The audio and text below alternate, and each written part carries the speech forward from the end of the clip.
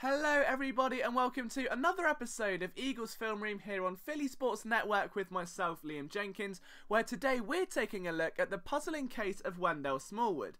Now, the West Virginia product, who led the Big 12 in rushing in 2015, had an impressive rookie year for the Eagles before it was cut short due to an injury. With a revamped backfield in 2017, the sky was the limit, and with Corey Clement pushing him every step of the way in training camp, the thought was that Smallwood was running harder and more aggressive than ever and could be a feature back behind LeGarrette Blount. That never came to fruition, but he had plenty of opportunities to prove himself worthy. So what happened to Wendell Smallwood, and what does the future hold? What I did for this video was take all of Smallwood's rookie season tape and compare it to what we saw in 2017. The one concurrent theme we saw between the two was that he can still hit the hole hard. He's a running back that's decisive and can follow his blocks very well, patient behind one of the best offensive lines in football. Now, with that being said, Smallwood is very much a zonal running back. The reason being is that he doesn't really have that burst or that second gear once he's in the open field, and we'll see this throughout the video. When the pocket's clean, when he's able to get through an open hole like we see here, the rest is easy for Wendell Smallwood, but he doesn't have that next level acceleration to really extend that damage, to really bury the hatchet into the defense. However, his one touchdown of the year did come against the LA Chargers, and what we see is a back, as we say, who can assertively hit the hole when he knows where the ball's going. He squares his shoulders and is able to now dive forward for those extra yards and quite literally here leap over the defense to make sure he's in for the score. He may not be the best north-south runner in the league. That's not to say there weren't flashes of potential. Look at this phenomenal run against the Denver Broncos that really did just drive the Eagles down the field. We'll take a closer look right now. Smallwood makes a great cut. It's something we don't see very often. It's very instinctive, and that opens up a nice lane, but then he's met with a second blocker. He puts the ball to his inside and then moves again to get to the open field. That's an intuitive play by Wendell Smallwood. Ball security seems to be in heightened focus there, and right there he's lowering his pads and trying to drive through the tackle.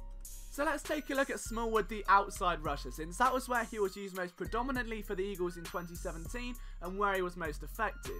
Now what we see here is an RPO that is sold beautifully by Carson Wentz.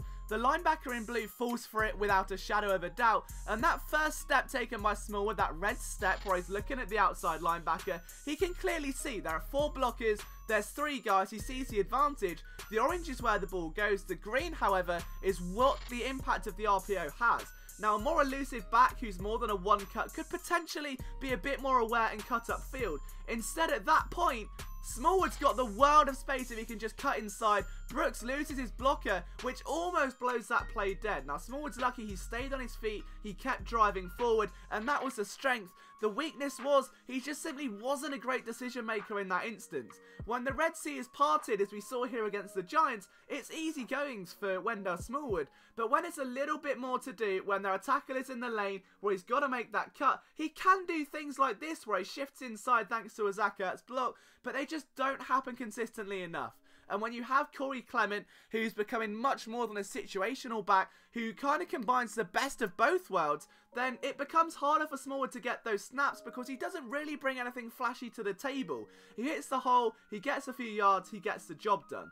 But what about in pass protection? Now, he isn't asked to protect Carson Wentz all that much, but when he is, one of 2 things happen.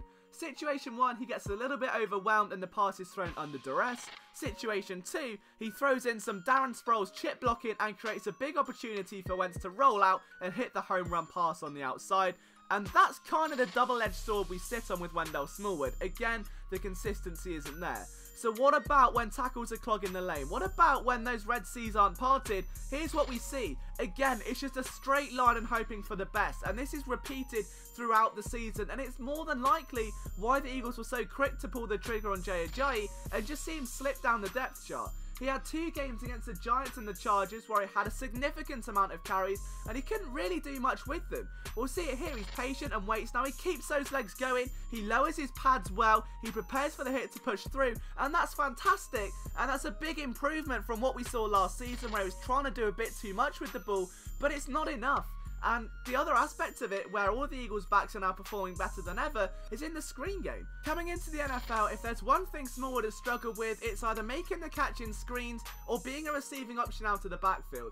While there are big plays like this, they're too often littered with drops and inconsistencies, and there's just no real room for yards after the catch. Now in college, this wasn't an issue, but as Wentz turns and finds Smallwood here, the ball was thrown low, it's incomplete, and Smallwood has just seemed to, maybe while increasing his route running ability, being a bit smoother in his breaks as we can see here, he can't quite finish the product. He goes down by himself. He's aware to get up and try running for the extra yards there. That does get reversed. But what we just see a little bit too much from Smallwood, as we did in 2016, he's just not quite got the hands to be a steady receiving option out of the backfield. And when he is, there's just no room for those extra yards that you get with Corey Clement, that you get with Jay Ajayi. And what you have is just Wendell Smallwood, a running back who doesn't really present anything outstanding to the Eagles. What Ajayi specialises in, he's not going to be better than. What Clement specialises in, he's certainly not going to be better than after a 100-yard game in the Super Bowl receiving. There's just no real overall room for Smallwood other than a change of pace back. And with Blunt going, I'm sure he's still going to stick around to get those opportunities again.